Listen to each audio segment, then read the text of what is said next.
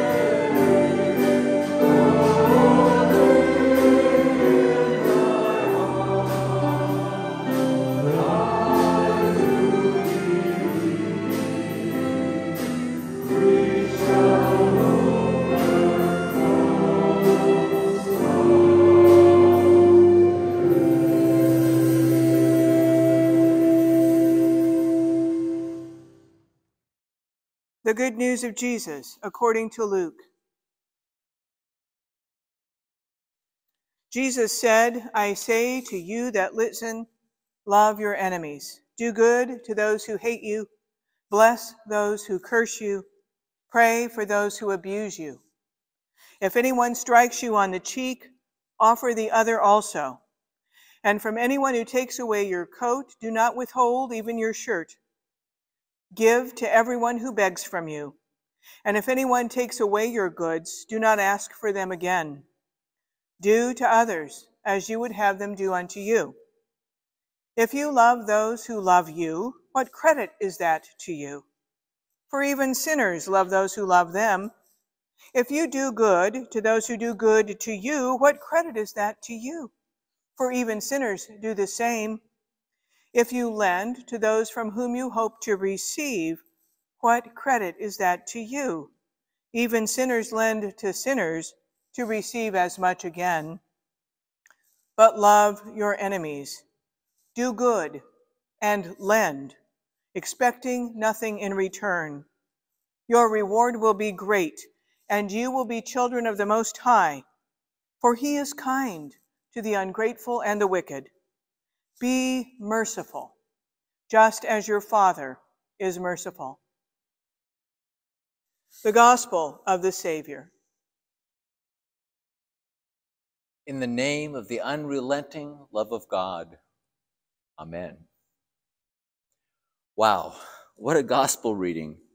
Jesus' words are challenging, confusing, and vexing, but these words are at the heart of his teaching.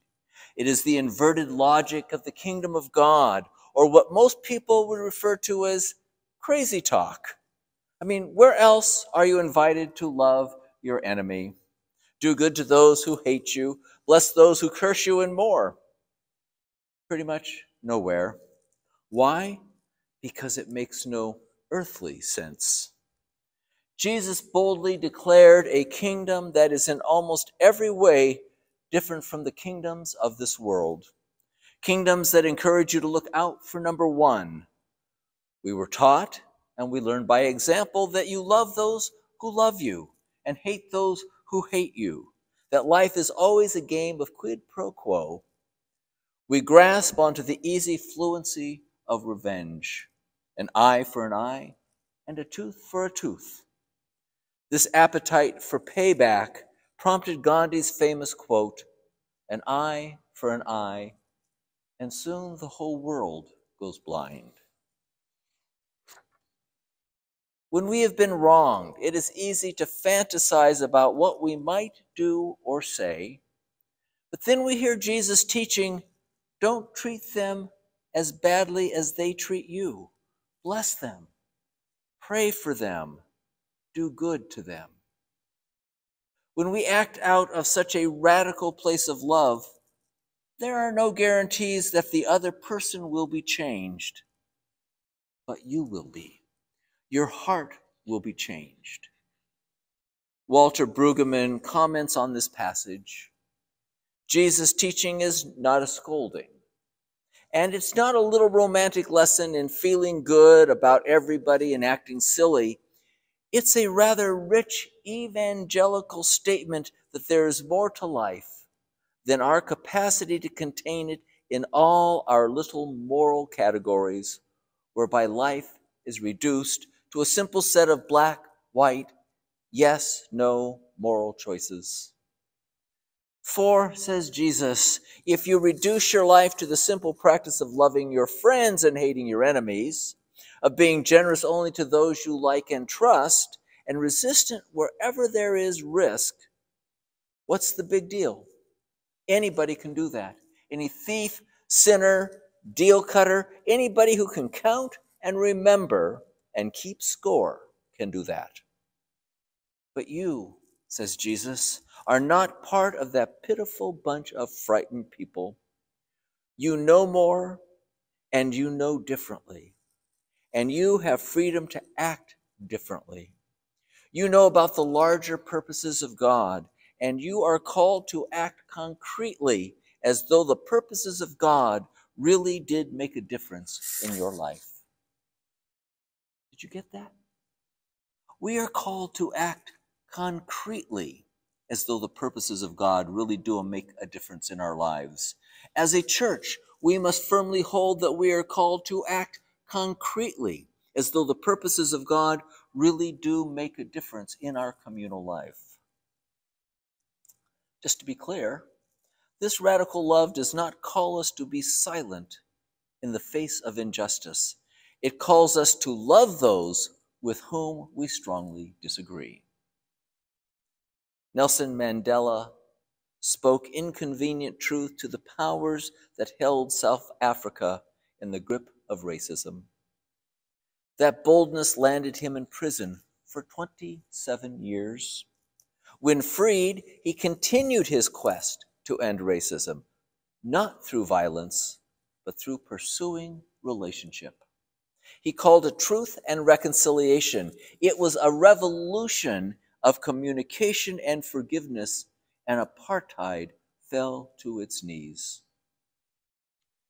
Martin Luther King Jr. pursued civil rights through nonviolent means, yet he called for total commitment to kingdom values. He was openly frustrated by white Christians who proclaimed a love of justice, yet hesitated in following through in action. Of these, he said, I have almost reached the regrettable conclusion that the Negro's greatest stumbling block in his stride toward freedom is the white moderate, who is more devoted to order than to justice, who prefers a negative peace, which is the absence of tension, to a positive peace, which is the presence of justice. Shallow understanding from people of goodwill is more frustrating than absolute misunderstanding from people of ill will. Lukewarm acceptance is much more bewildering than outright rejection. Jesus, the one who asks us to love our enemies, was all in when it came to social change and justice for those on the margins. This was not at odds with his call to love those who disagreed and plotted to end his life. To act as though justice and equality has been achieved becomes tacit support of a status quo, even when that status quo promotes laws and practices that are in direct contradiction to bringing justice and equality to those who are on the margins. The church has its rightful place in the marketplace of ideas and political order. We must speak for those who have no voice. We must speak kingdom values, and we do this while loving those who despise us and persecute us. Maybe this is a good time as any to pause and define what love in this context means. The Greek word for love in this passage is agape, meaning to desire the highest good for the other, expecting nothing in return. Jesus, Gandhi, Martin Luther King, and Nelson Mandela all understood that in the absence of this kind of love, the world is caught in the never-ceasing cycle of reciprocal violence. The life of following Jesus is a tricky tension between speaking truth and becoming militant. Justice is receding in the face of politics that have discarded truth and integrity. We have come face to face with the reality that justice can move backwards. Redistricting and repealing laws that have safeguarded voting rights have once again disenfranchised Black voters. Refusing to acknowledge our country's shameful history of racial inequality in jobs and lending reverberates in generational poverty. Young Black men are incarcerated for minor crimes while white businessmen serve a few months for million-dollar fraud. As more states and schools pass laws that ban honest classroom discussions of our more shameful national history, it ensures that we will ignore or even oppose developing solutions. History silenced will be history repeated. At times in the past half-century, many U.S. anti-Semitism experts thought this country could be aging out of it, that hostility and prejudice against Jews were fading, in part because younger Americans held more accepting views than did older ones.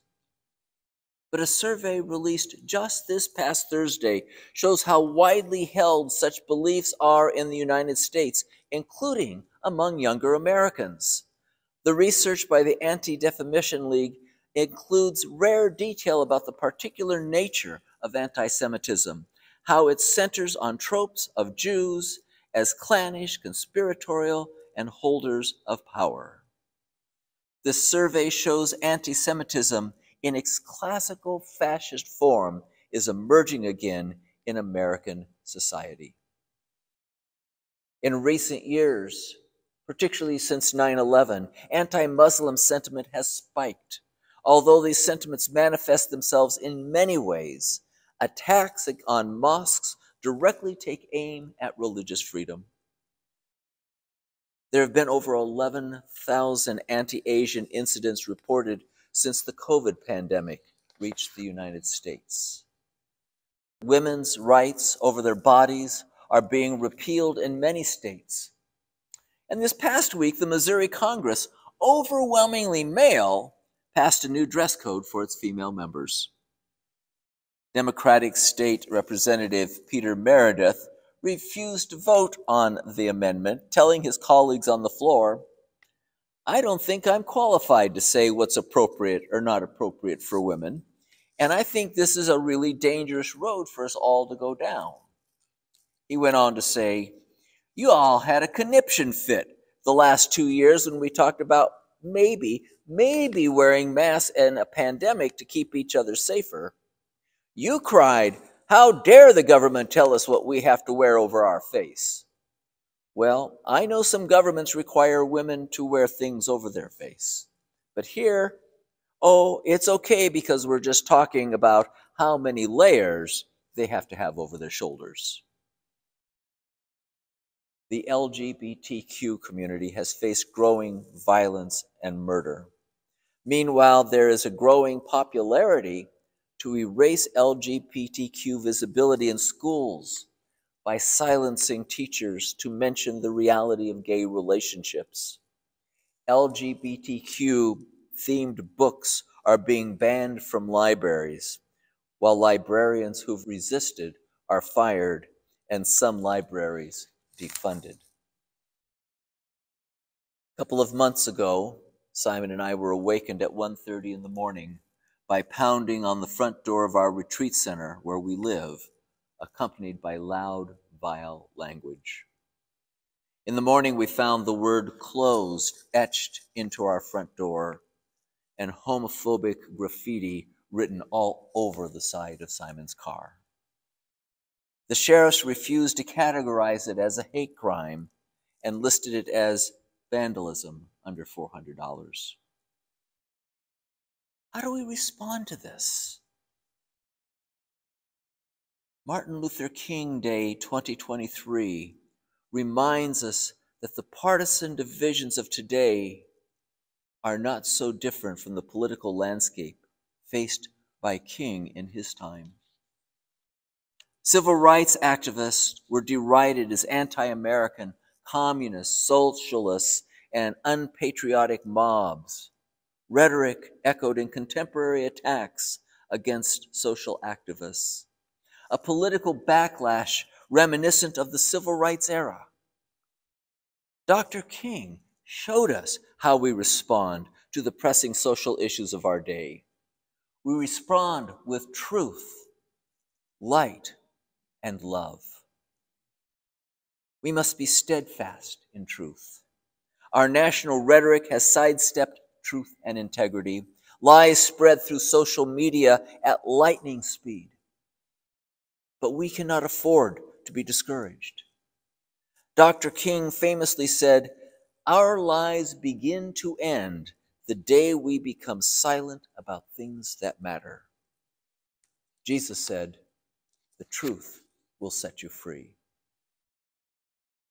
we are asked to be dynamic and tangible light in our communities.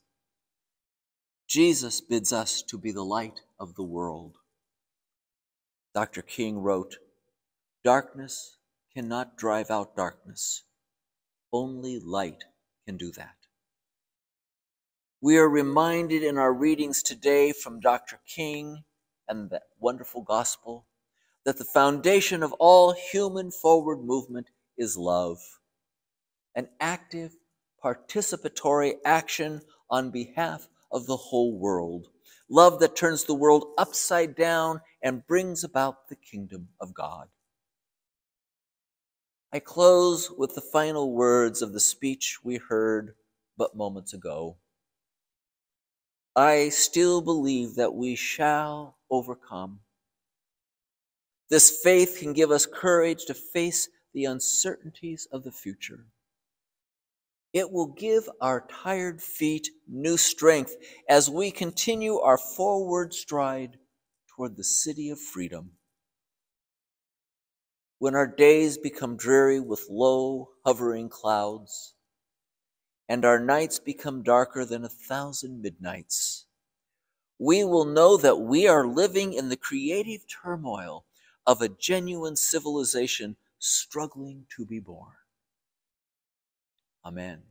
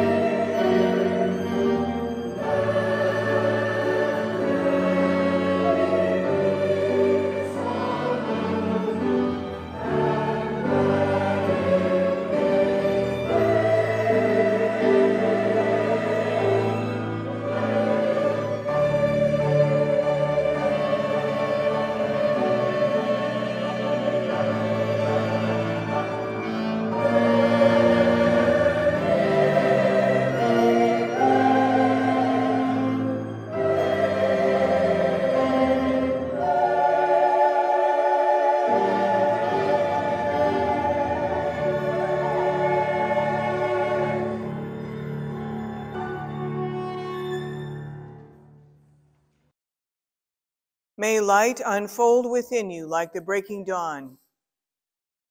May the light of Christ be visible in you and give light to the world. And may the light and blessing of God, our Creator, Redeemer, and Giver of life, shine on you and make your days always bright. Amen.